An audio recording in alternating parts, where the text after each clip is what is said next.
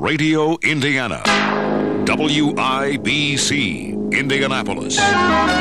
Parole in a 20-year-old murder case. And this is WIBC News. May 1965, when 16-year-old Sylvia Likens was tortured to death by members of the Baniszewski family, with whom the child was staying while her parents worked with a traveling carnival. When the case broke, Paul Page was our anchorman, and the late Bob Hoover, our street reporter. The following is an excerpt from a 1965 newscast in which Bob Hoover spoke with Richard Hobb, who explained what he did to the girl. All I did was write that thing on her stomach, and then I hit her about 10 or 15 times. But how come?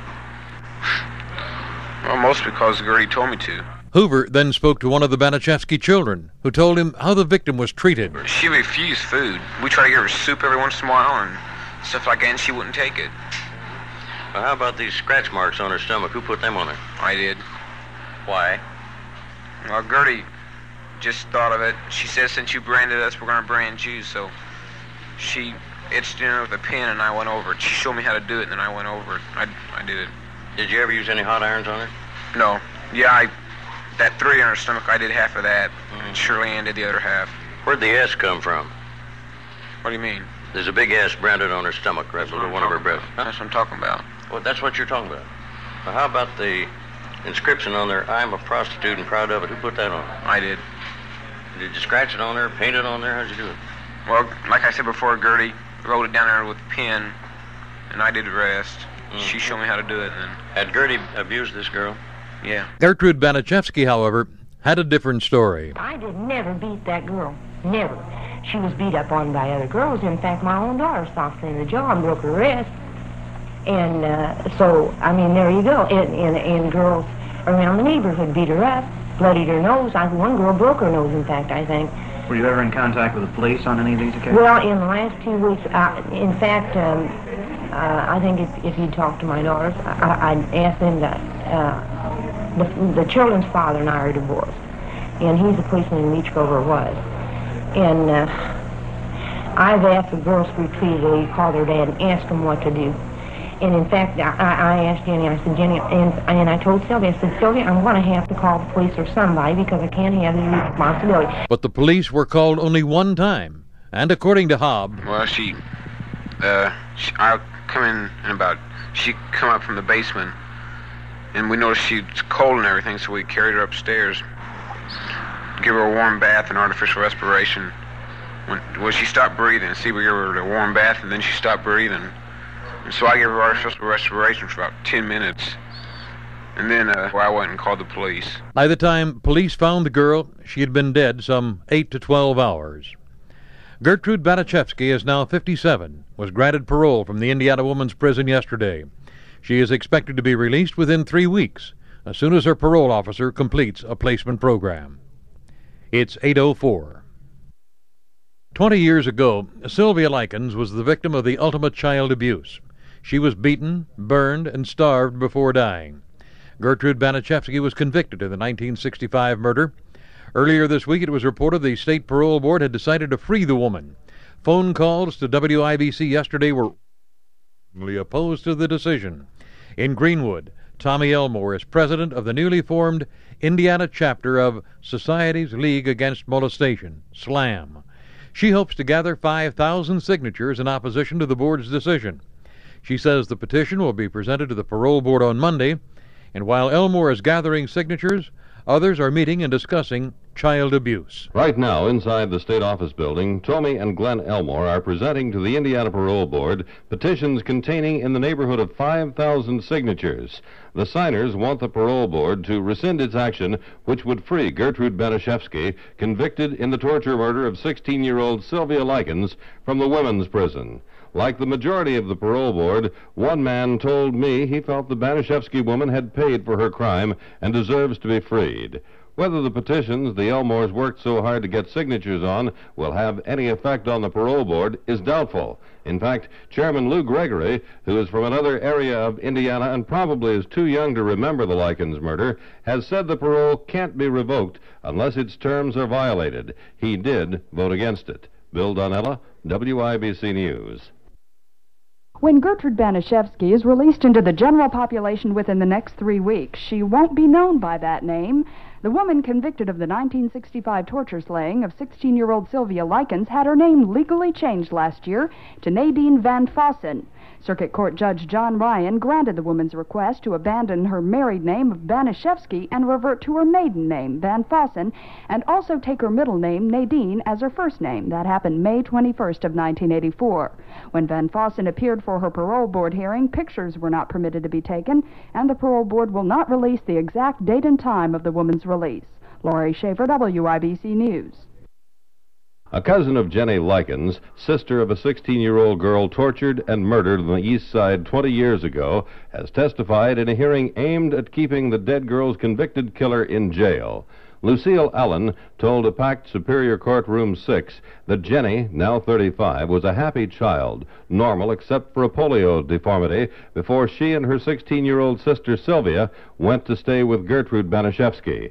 Since Sylvia's torture murder, Ms. Allen says Jenny has had 3 nervous breakdowns, is on medication, and sees a psychiatrist monthly for paranoia, and she wants a light on even when she sleeps.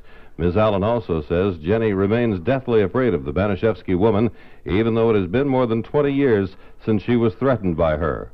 Earlier, Lou Gregory, chairman of the State Parole Board, admitted that no public notice was given of meetings at which a parole for Baniszewski was discussed, and the meetings were not open to the public or news media.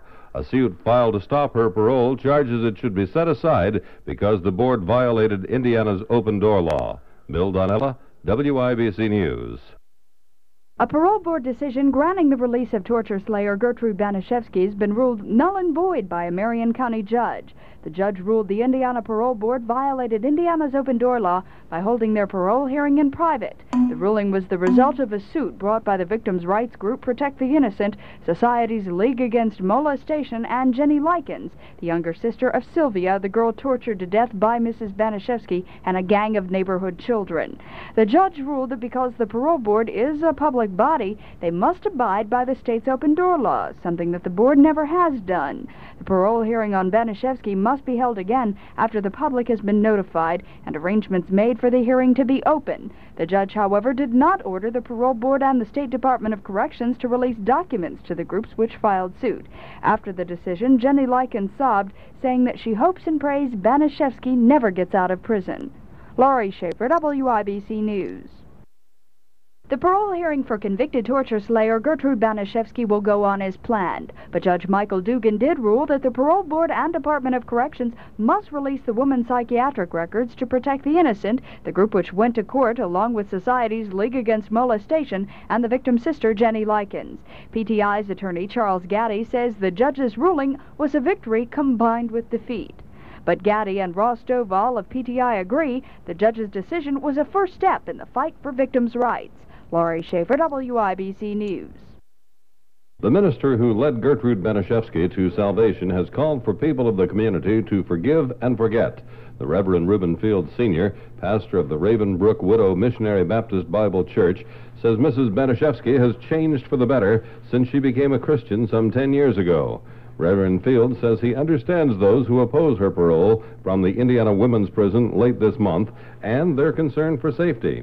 We, too, do not want unrepentant offenders on the street. All right. Had we been on the jury at the time of Mrs. Baniszewski's trial for the torture slaying of little Sylvia Likens, we would have cast our vote to execute her. But Reverend Field says that had he been on the parole board recently, he'd have voted for Mrs. Baniszewski's release. He says he's witnessed her repentance and deep sorrow and has heard her say in her prayers that she doesn't deserve to be alive. And Reverend Fields, who confessed to belief in capital punishment, suggested, let's not imprison ourselves in the spirit of unforgiveness. Bill Donnella, WIBC News. I wish it could be undone, but it can't be undone. It's impossible. That is Gertrude Baniszewski testifying before the Indiana Parole Board about the torture slaying 20 years ago of 16-year-old Sylvia Likens, a boarder at the Baniszewski home. Baniszewski was convicted of that murder and sentenced to life in prison, but after a day of testimony from the public and members of the Likens family as to why the parole board should or should not parole the now 57-year-old woman, the board vote was identical to one taken in closed session several months ago. The board voted 3-2 for parole. Board Chairman Louis Gregory says the testimony did affect him and other board members, though ultimately it did not change the vote. And it's not an easy decision. If it was, things would have been a lot easier for everybody on the board. It's an agonizing decision. Gregory says it's now up to the State Department of Corrections when to free Baniszewski on parole, though he expects it will be soon. Meanwhile, the attorney for the Likens family says he and lawyers for Protect the Innocent and Society's League Against Molestation will meet Friday morning to decide if, again, they would challenge the parole board's decision. Cheryl Boone, WIBC News. More than 20 years after she entered the Indiana Women's Prison, convicted murderess Gertrude Baniszewski walked out as Nadine von Vossen. She had her name changed legally even before the first parole granted her by the Indiana Parole Board and ruled invalid by Superior Court Judge Michael Dugan. Before leaving, Ms. von Vossen made a final plea. I just wish, people would please forgive me. I can't undo anything. I know that the Lord has forgiven me. I have my peace inside, but I still have to live with this every day, and it's terrible. You just don't know what it does. Many people in the community have not forgiven Gertrude Baniszewski. While she visited with reporters before driving away, a car drove by on the street outside the prison, and the passenger yelled, "Shoot that bitch." Her eyes darted toward the sound with a look of pain or fear easily read in them. Bill Donnella, WIBC News. The terms of Gertrude Baniszewski's parole are no different than for any other parolee. That's according to Vaughn Overstreet of the State Department of Corrections. Those terms include periodic visits to her parole officer and obtaining permission before traveling out of the city or state. Overstreet says Mrs. Baniszewski's term of parole is indefinite. I would suggest that she'd be on parole probably on active supervision, probably over a year. That will depend entirely upon how well she adjusts and the degree of stability and degree of success she has in her parole adjustment. So there's no set term of parole? A new code, yes. 1 year mandatory. They can be discharged sooner. Old code is discretionary with the department. And even though Baniszewski has legally changed her name to Nadine Van Vossen, Overstreet says department records will continue to track her under the name Baniszewski because that's the name she was convicted and incarcerated under. Cheryl Boone, WIBC News.